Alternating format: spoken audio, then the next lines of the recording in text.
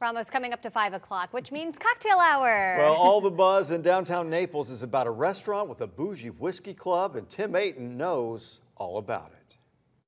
In this week's edition of the Naples Press, my Aten Knows column answers readers' questions about a new restaurant and a whiskey cocktail club coming to downtown Naples.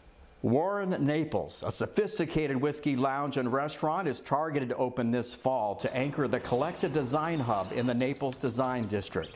The new high-end venue will have two distinct parts: a scratch kitchen for the contemporary American restaurant with a bar, and a mezzanine overlooking the dining room will be in the public portion.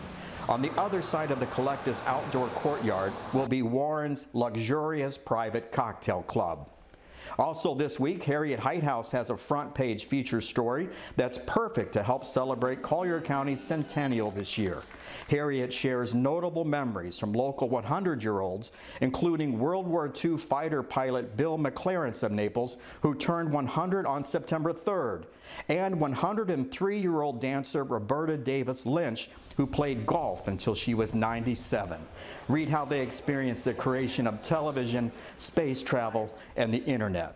You'll find these stories and more Collier County news and features in this week's edition of the Naples Press.